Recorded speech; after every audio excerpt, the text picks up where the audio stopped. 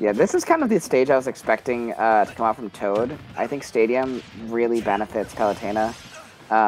She has a lot of room to work with. She can do, cancels off these platforms. I just like this stage for Palutena more than the battlefield. Yeah. The battlefield. The one and only. Hell yeah. We have the battlefield. We have a Final Destination. We have 3 FDs, I must say. Whoa, read the jump. That was nice. Hugh gonna continually go for callouts, probably pretty similar to the Toad matchup. His Ike really does like the individual game plan that it has been going off of that we've seen. So, plus being able to have just watched the set, he might have gotten a little bit of game knowledge for like what Hugh was going to go for before the set began. In fact, I think that's already played into the way that this set has gone. A lot of Plutz's first stock was just kind of knowing exactly where Hugh would be, but not necessarily on account of, oh, he's adapting. He might have just watched him play and said, oh, this'll work. I know where we're headed. It's like reading ahead in school where you just like skip the chapter and then the teacher's going over the next day and you're like, I already know this. I can relate to that a bit too much.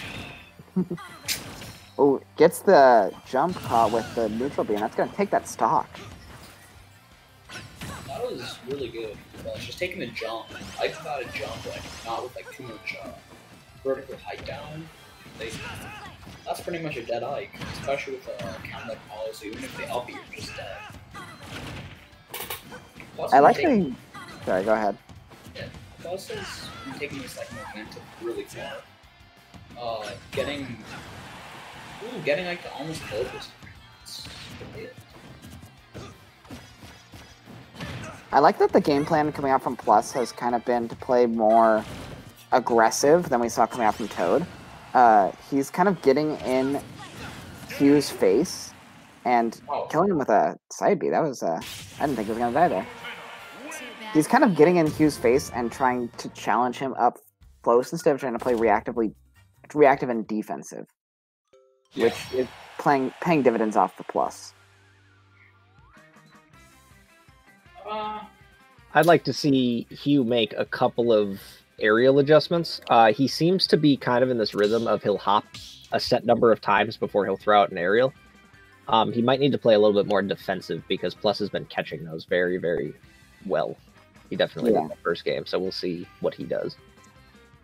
I think Hugh, like just in terms like stage-wise, I think he's willing to try to go back like the battlefield just because he just won 3 games in a row versus Peach and Palu on battlefield, and he seems really comfortable on that in this matchup. Crom. Yeah. But I don't know if what I said about battlefield is true, just because Palu gets blocked off those platforms. So I think we're gonna see something like well, I couldn't think of something, but PS2, yeah. This makes sense in my eyes. You can run a lot faster than Palutena can as Crom, and so you can close gaps earlier, and then you still have a lot of room to work with if Palutena gets you off stage. You can like weave in and out of her stuff and live a long time as Crom. Looking like melee out here. You can certainly move very quickly. Yeah, he's been moving everywhere. Hugh seems like he always likes to move. Like no matter what's going on, he's moving in some capacity. He's actually usually even faster than this. He's been dealing with some hand pain as of late. So that can make it a little bit trickier when you want to move this much this frequently. You're telling me he's doing that with hand pain? That man's just crazy. It must be Zoomer. You can only really wave dash defensively in this game, though. Doing it aggressively will just get you killed.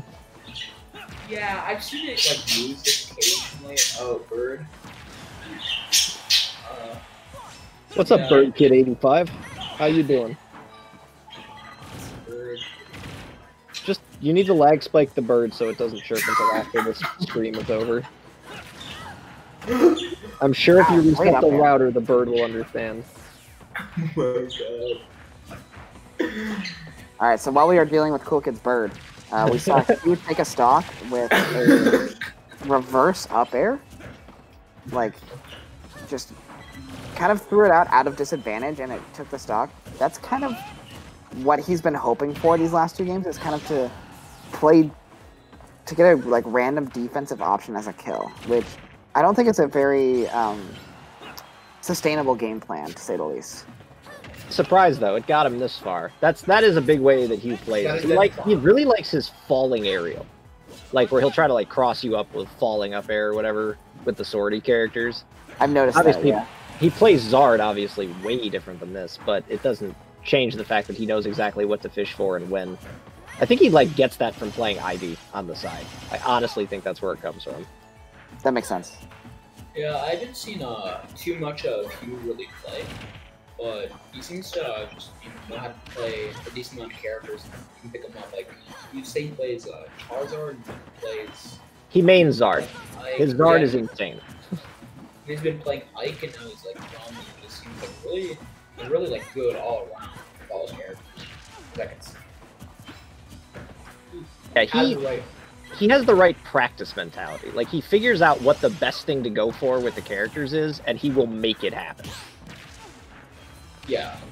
No, I see what you mean. Yeah, that makes a lot of sense. Yeah, it's a dead pose. Yeah, that reminds me of just, like right now too, Hugh's been more scared to just like go off stage and like hit, oh no! That's unfortunate. That's the Crom. Sometimes your recovery just won't go the way you need it to go. That was very unfortunate timing, to say the least. I know that feel. I was a Crom main when the game came out. I'm so sorry. It's okay. The pain you must feel just like getting countered on ledge 5 times as like playing Crom. Well, it's Crom feels the same, I would imagine, as like any individual spacey main feels when it comes to melee, right? Like, you have all of these insane options you can do, but your recovery needs to be worse. If your recovery wasn't something you had to work at, then you'd just be nuts busted. Like, there'd be no point. And it kind of comes with the territory. Like, you're going to know that your opponent's game plan is going to be to take advantage of your bad recovery. So you have to play around to that. But no bad recoveries here. We're going to be seeing the switch to Joker. Hugh just plays every good character. And Charizard, who's also a good character. Charizard's sick. I love Charizard. Charizard's sick, but like, he plays an incomplete trainer, and he knows it, and he just doesn't care because he's good enough to make it work. Which I love people like that. Wild. There was one like that back in my old region with Ivysaur specifically. Ivysaur. I play trainer, but Ivy's so boring. Wow, it's a lead on the F match. Well, that's a Joker thing, I think. Like, you run into a Joker, and the first time they get to ledge, pretty much you saying, oh, you know what, you're probably going to do Rising Aerial of some kind, like a fair or whatever. He did a Nair. I actually didn't expect that, but I'm just going to call out your aerial at me because I'm standing a little too close. That was a good call out by Shelter. It was well played. Yeah, absolutely. Plus is kind of playing out of his mind right now. He's like throwing out all these, dude. Yeah, he's throwing all these counters, like in neutral that are always hitting. He got that read on the F smash. He tried to go for a downer that last stock. Like, and also like you just gotta like have like you gotta understand because Plus has like probably so much confidence right now, sitting in losers finals, up 2 games, knowing that your opponent has like tried to counter your character's device. Like, you know they're not playing their main, so you must have like so much confidence going into this. Oh yeah. Yeah. You know they haven't figured you out yet. and you get to kind of roll with it. It's nice. Yeah, you just gotta like push buttons, and you're not really scared. You know, because like we've been seeing like Plus has just been he's really confident on his enemies, knowledge, just everything. He's been on top of it, and you can see that. It's really been showing. Oh, wild F smash. That'll, you know what? Hugh needed that. That was, if he's gonna have something that got him back into the set even remotely, that was it. Yeah. Plus has taken this momentum really far. You know, that's something to see out of. I don't know if it's just a follow thing Plus does, but he takes that momentum and he pushes it as far as he can, but he knows what's back. Yeah, it's sort of like you're playing Palo, you know that you have. Oh wow! Oh, I forgot. Yeah, he needed the double dip. The double dip is how you get back all the way back into the set. That's how you reverse 3-0, but it was that close. Like now, Plus not getting cheesed here, he'll probably play a little bit more cautiously the rest of the set. Or not the rest of the set, the rest of the stock. And it'll probably be enough, especially with a character like Palutena, to kind of pull him back in where he needs to be. Joker's gonna have like some trouble killing because he doesn't have that like big boy coming in to save him from the depths. Yeah, no big scary red man here. Big man might be coming soon. Nope. That's Palutena's big scary shield, gonna be the difference maker in this set. I have nightmares about that thing. That's worse than Freddy Krueger, man. That shield, broken. It's crazy how much like